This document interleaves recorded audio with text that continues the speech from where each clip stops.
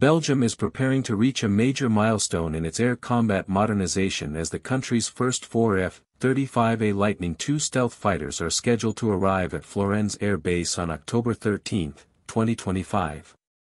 This delivery represents the conclusion of a 7-year procurement and development program, marking the transition of the Belgian air component into the 5th-generation fighter era.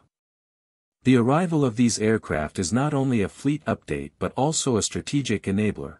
It triggers conditions for Belgium to begin transferring its MLU-upgraded F-16AM/BM jets to Ukraine, aligning with coalition plans and signaling Brussels' commitment to support Kyiv while maintaining NATO operational readiness. The F-35A is expected to revolutionize Belgium's fighter capabilities. Lockheed Martin's 5th-generation platform combines a low observable airframe with advanced sensor fusion, including the N/APG-81 AESA radar, electro-optical targeting and surveillance systems, and a comprehensive electronic warfare suite. These systems, integrated with secure high-bandwidth data links, allow pilots to generate and share a single tactical picture with allied forces in real time. For Belgium, this capability provides earlier threat detection, lower exposure to advanced air defense systems, and enhanced interoperability with NATO assets. The initial squadron, the first squadron at Florennes, will lead operations before expansion to Klein-Brogel, with full quick reaction alert readiness targeted for 2027. During this transition, Belgium will retain its fleet of F-16AM/BM aircraft to ensure continuous air policing and expeditionary operations. These MLU-standard aircraft, equipped with Link 16 data links, helmet-mounted queuing systems, and compatibility with precision-guided munitions and AMRAAM missiles, have long been the backbone of Belgian fighter operations. They have participated in multiple NATO missions, from enforcing no-fly zones over Libya in 2011 to supporting operations against ISIS in Iraq and Syria from 2014 to 2021. The operational experience gained over decades of deployments informs Belgium's approach to integrating the F-35A into its force structure while ensuring that the F-16 fleet remains available for both national defense and allied commitments. Belgium's decision to invest in the F-35A was finalized in 2018, with the first aircraft used for pilot conversion training in the United States. The initial home-based delivery of 4 aircraft is part of a broader plan to acquire a total of 34 jets, with a follow-on order of 11 additional aircraft recently approved. The total program value, including infrastructure and support, is estimated at between €3.80 and €4 billion for the initial contract and approximately €1.50 to €1.70 billion for the follow-on buy. This investment reflects Belgium's intention to meet and exceed NATO's defense spending benchmark of 2% of GDP, ensuring both fleet modernization and the capacity to contribute meaningfully to allied operations. The F-35A offers capabilities that distinguish it from 4.5-generation fighters such as the Eurofighter Typhoon and Dassault Rafale.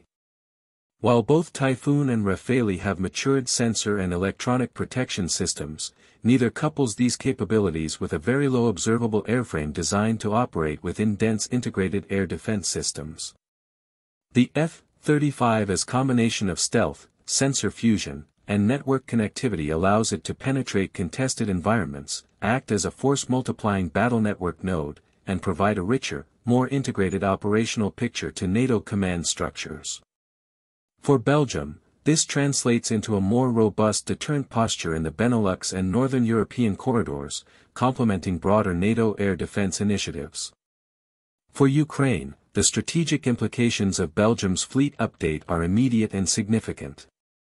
Belgian F-16AM/BM aircraft, once released, will integrate seamlessly into a coalition ecosystem already supported by Denmark, the Netherlands, and Norway.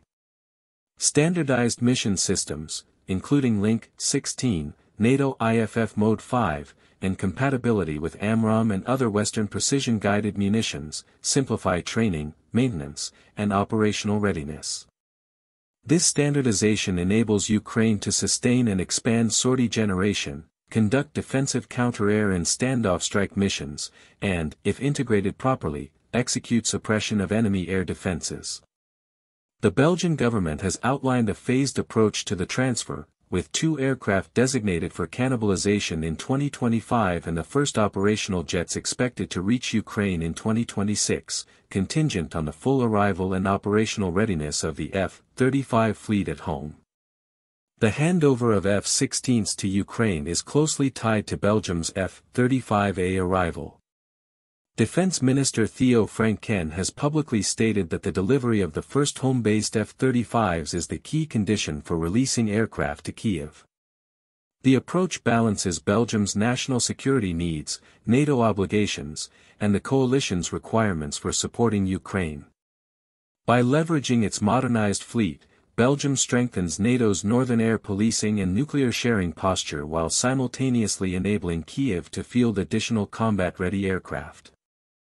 The timing of the first deliveries, ceremonial arrivals, and operational ramp-up reflects a carefully coordinated strategy designed to maintain continuous air defense coverage in Europe while contributing to Ukraine's long-term combat capability.